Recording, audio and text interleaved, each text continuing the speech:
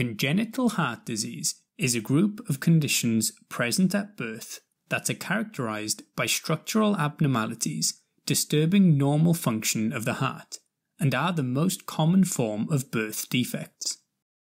There are quite a few of them, so to make them easier to remember, you can divide them into three main types.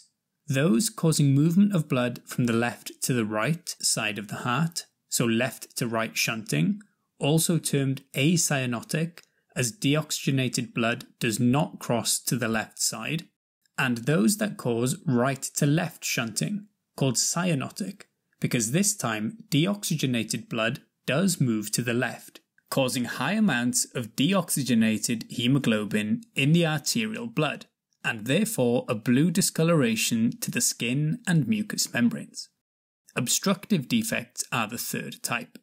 In normal circumstances, we know that blood travels from the superior and inferior vena cava to the right side of the heart, through the right atrium, then right ventricle, into the pulmonary artery and vasculature within the lungs for oxygenation, before being returned via the pulmonary veins to the left atrium, then left ventricle, before being pumped into the aorta and around the body. The pressure on the right side is typically much lower than the pressure on the left, and this becomes important because if there is a defect that connects both sides, blood will flow from high pressure to lower pressure.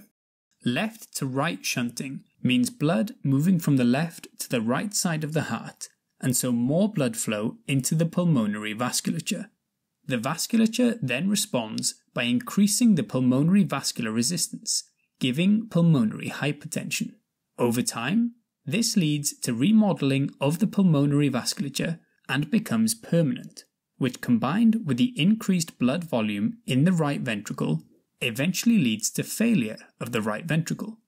The increased pressure in the pulmonary circulation can mean the pressure on the right side is higher than the left, which then causes the shunt to reverse directions and go from right to left. This is known as Eisenmenger's syndrome, and can occur with all congenital heart diseases causing left to right shunting. It can cause central cyanosis, so a blue discoloration to the mucous membranes such as the lips, as well as an elevated red blood cell count, termed erythrocytosis, which occurs in response to chronic hypoxemia. Other features of Eisenmenger's include dyspnea on exertion, fatigue, syncope, and as we mentioned, can lead to heart failure. The most common of the congenital heart diseases is ventricular septal defect, where there is a hole present in the ventricular septum, allowing blood to flow between the left and the right ventricles. They represent around 20% of congenital heart disease. There are several different positions of this hole.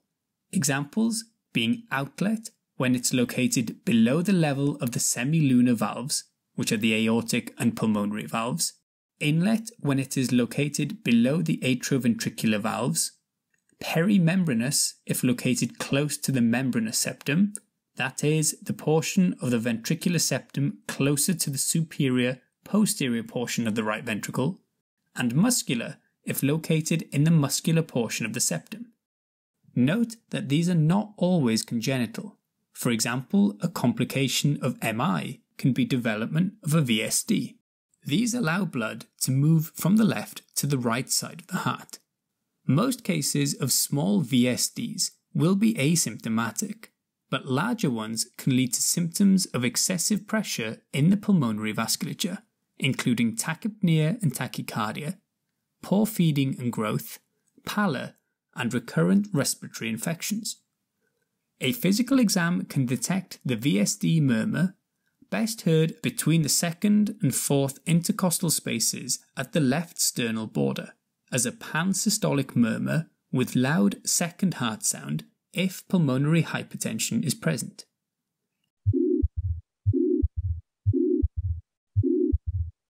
Echo is the gold standard as it identifies the site, volume, and gives an indication of function. In larger defects, a chest X-ray may show cardiomegaly and prominent pulmonary markings, while ECG may show ventricular hypertrophy. Smaller VSDs may not require closure, while larger defects or those that also have additional defects will likely require diuretics, additional feeding, and eventually closure, which may be done with a transcatheter device or through surgery.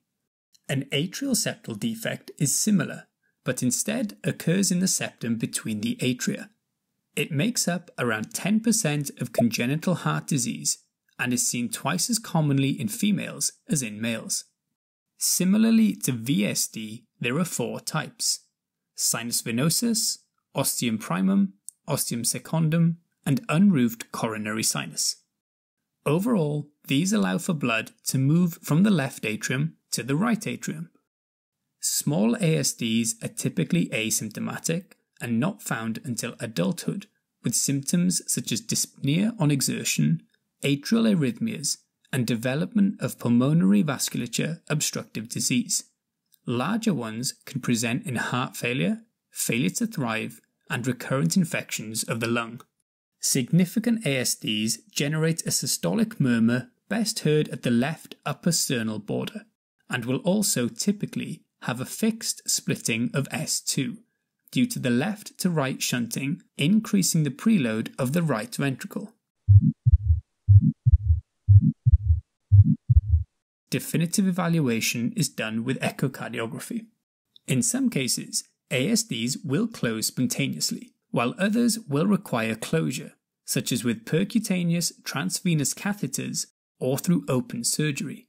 An important point to realise when there is a connection between the left and the right sides of the heart directly is that blood clots or emboli can cross them.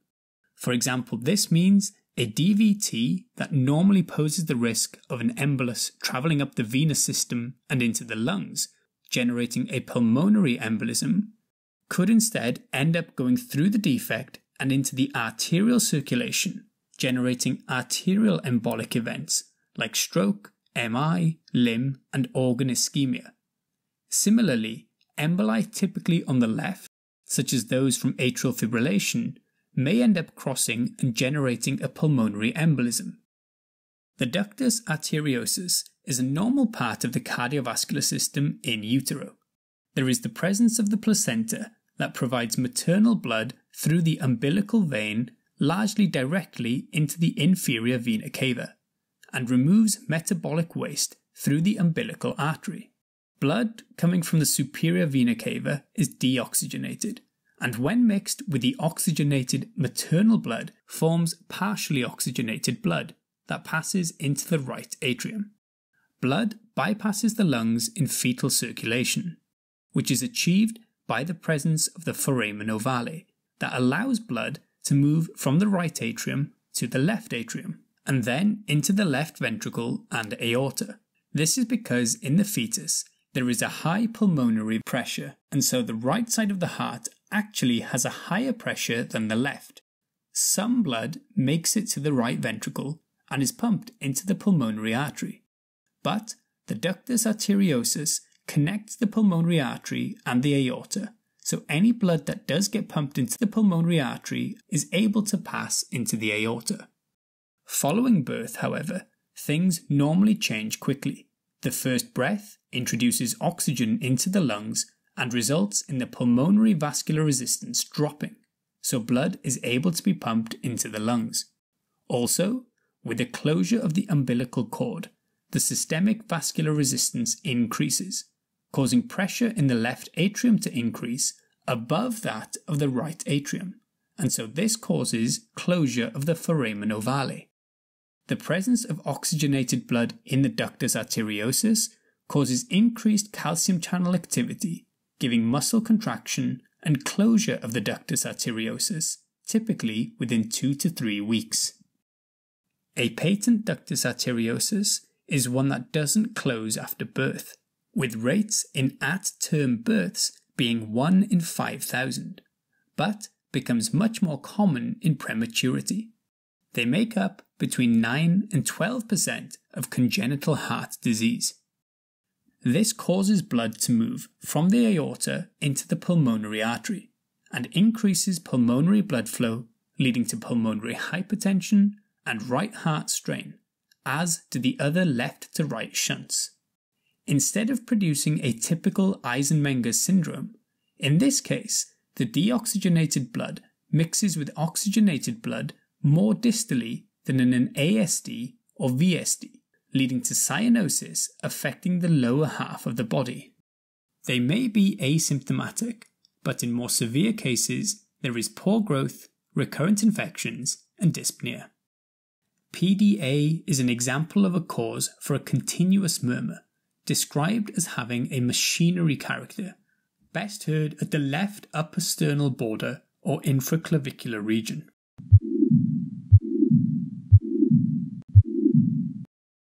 Prostaglandins are involved in keeping the patent ductus arteriosus open.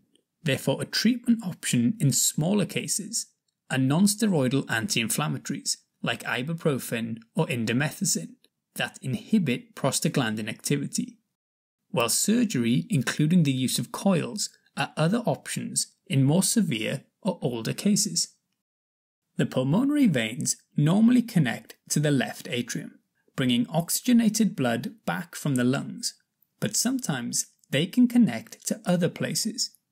In partial cases, there are at least one pulmonary vein that is correctly connected, while the others could be connected to the right atrium, or systemic veins including the inferior vena cava, which is part of scimitar syndrome. If all of the pulmonary veins are abnormal, termed total anomalous pulmonary venous connection, connecting to the right atrium or systemic veins. This means that oxygenated blood coming from the lungs does not make it to the aorta, and so this is incompatible with life if there is no connection such as an ASD. Altogether, these defects make up less than 1% of congenital heart disease. One abnormal vein connection is usually asymptomatic, otherwise the presentation is similar to ASD. Those that are complete with large atrial connections will typically have mild cyanosis and increased pulmonary flow, while if the pulmonary veins are obstructed, the newborn can present with respiratory distress due to pulmonary edema. Echo may not be able to diagnose partial abnormal venous connections, therefore CT or MRI are options. In cases where there is right-sided volume overload, surgery is required. Now let's look at the right to left shunts, also known as cyanotic shunts. The Tetralogy of Fallot makes up around 4 to 8% of all congenital heart disease, and as the name suggests, it has 4 main abnormalities. There is an outlet VSD, pulmonary stenosis or right ventricular outflow tract obstruction, right ventricular hypertrophy, and an overriding aorta. The typical presentation is progressive cyanosis after birth and development of exertional dyspnea as a child. Poor growth is also typical, as is erythrocytosis due to the chronic hypoxemia. There are episodes of worsening features, known as TET spells, where there is agitation, increased cyanosis, and rapid shallow breathing. These are often triggered by exertion, as carbon dioxide is generated and causes vasodilation, which means blood is more likely to pass into the aorta than into the pulmonary vasculature, giving hypoxemia. In older children, these episodes feature squatting in an attempt to increase the systemic vascular resistance and improve the hypoxemia. Untreated, they can lead to seizures and death.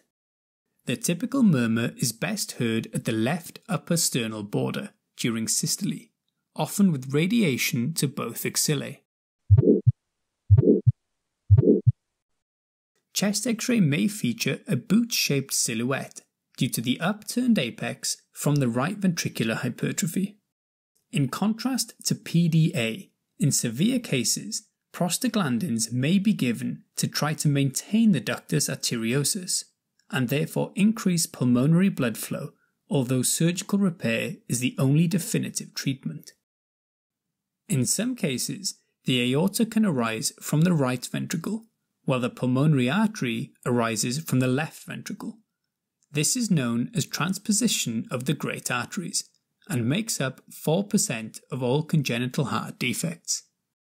This effectively generates two completely separate circulations and is not compatible with life without some form of connection between the two, such as through an ASD, VSD, or PDA. These usually develop cyanosis in the first hours of life and is an emergency.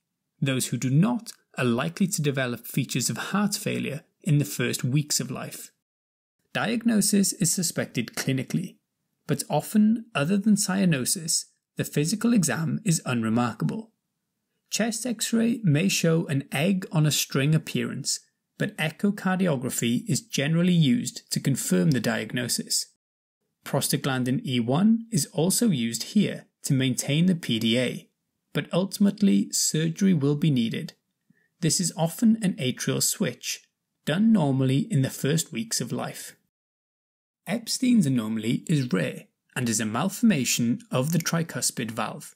It typically features severe tricuspid regurgitation and typically also an ASD. The malformation sets the tricuspid valve more inferior than usual, making the right atrium larger and the right ventricle smaller. It has been linked with maternal use of lithium. The right atrial pressures can exceed that of the left, leading to the right to left shunting. Some cases can actually be asymptomatic and may lead normal lives, while others can present with heart failure, cyanosis, or poor growth and feeding as a newborn, while the presentation can include exertional dyspnea and atrial arrhythmias in adults. There is often a split S1 sound due to delayed closure. There's also usually a systolic murmur due to the regurgitation. There may also be a galloping character due to the additional S3 and S4 sounds. And an X-ray tends to show cardiomegaly with right-sided prominence, and this is reflected on an ECG with tall P waves, and Wolff-Parkinson-White being associated in 15% of cases. Echo is again the first-line choice for assessment. Severe cases can benefit from prostaglandin E1 to keep the Ductus Arteriosus open and promote more pulmonary blood flow until the resistance falls, but surgery is the only definitive treatment. Aortic coarctation is a narrowing in the aortic arch, typically just proximal to the Ductus Arteriosus, and makes up around 5% of congenital heart disease. 70% of patients will also have a bicuspid aortic valve, and it is more common in males than in females, but is often associated with Turner syndrome in females. The narrowing means that there is less blood flow and blood pressure distal to the narrowing, while the pressure is higher proximal to it. The aortic arch features three main branches: the brachiocephalic trunk, left common carotid artery, and the left subclavian artery. The narrowing can occur between these three branches, therefore taking blood pressure from all four limbs will give an idea as to where the narrowing lies. Mild cases may not appear until adulthood, typically presenting with hypertension, while in severe cases, the ductus arteriosus is the major contributor to blood flow below the coarctation, which means that after birth and after this closes, the newborn develops metabolic acidosis, shock, and possibly death. A murmur may be heard in the left infraclavicular region, but a CT is generally used to confirm the diagnosis. Treatment may involve medical management initially, such as beta blockers in hypertensive adults, but in more severe or young cases, surgical correction and balloon dilatation are options.